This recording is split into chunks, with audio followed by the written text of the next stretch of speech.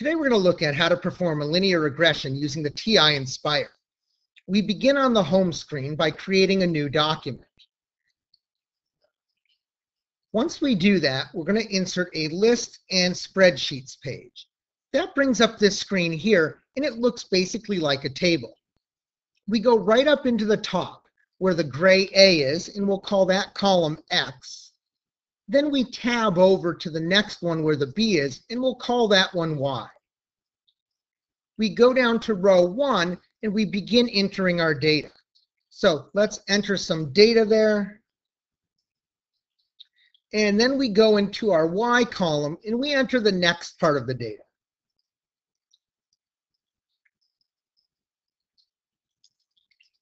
And so I've entered my data from my list. Once I've done that, I'm ready to look at the scatter plot. We use Control-I to insert a new page. The page we want is a data and statistics page.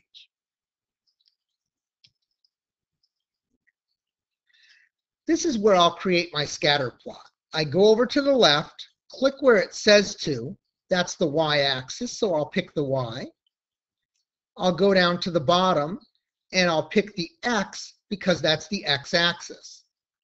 And notice now I have a scatter plot that represents the points that I entered. Let's draw the line and get the equation.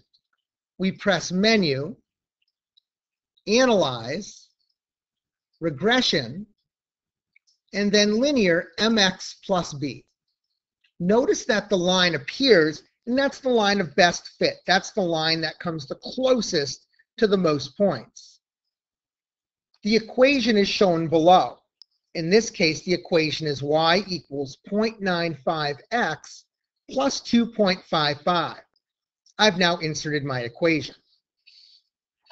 Now it's time to look for the correlation coefficient. That's going to tell us how close and how accurate our line is to representing our data. I will insert a new page once again with Control-I. This time, I'll add a calculator. Once I have my calculator screen, I click Menu, Statistics, Stat Calculations, and then Linear Regression mx plus b.